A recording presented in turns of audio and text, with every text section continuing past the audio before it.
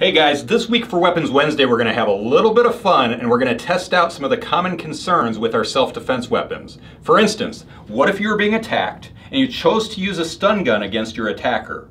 What would happen if your attacker grabbed your shoulder at the exact same time that you stunned him?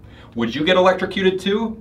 Those are the kind of things we're going to address in this video. Let's take a look at the Umbrella disguised stun gun.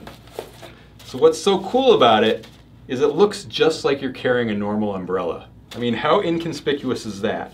But this thing is actually 32 million volts. But this thing's pretty strong. So if we look at it, if we take off this nylon sleeve, we've got what looks just like an umbrella. But it doesn't work like an umbrella. This isn't going to protect you from any rain, but it will protect you from an attacker. So in order to use it, we just slide up this little switch, and then we've got an LED light. And if we slide it all the way up to the top, you can see that it's armed, and to use it, we just hit this button on the bottom. So, as you can see, it's a pretty dangerous self-defense weapon. But what I want to know today is I want to know if I were to use this to defend myself, if I were to strike someone with it and they grabbed me on the shoulder, is it going to shock me too? Is the electrical output going to go right from the attacker into me and shock me? So that's what we have to determine today.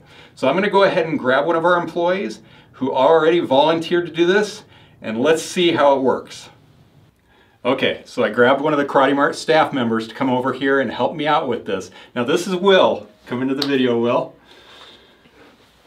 All right, so Will has agreed that he's okay with doing this. So just state for the camera that you are okay with getting shocked if you get shocked, right? I am very okay with getting shocked if I get shocked today. Okay, so what Will's gonna do is he's going to grab this guy and he's gonna strike me in the arm with it. And as he's doing that, I'm gonna grab his shoulder. So we're gonna see if the electricity flows from me to him. Now I'm concerned that it's actually gonna strike him pretty hard and then he's going to punch me in the face or something.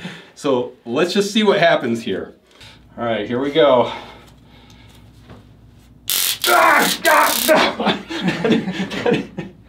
Did you feel anything? I felt nothing at all, except the pain. That was freaking miserable.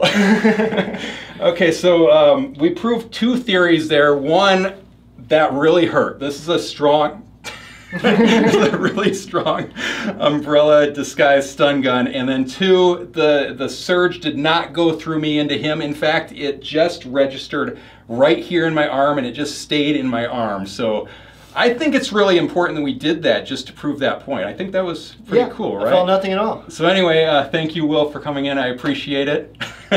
I'm sure we'll see Will again in the future.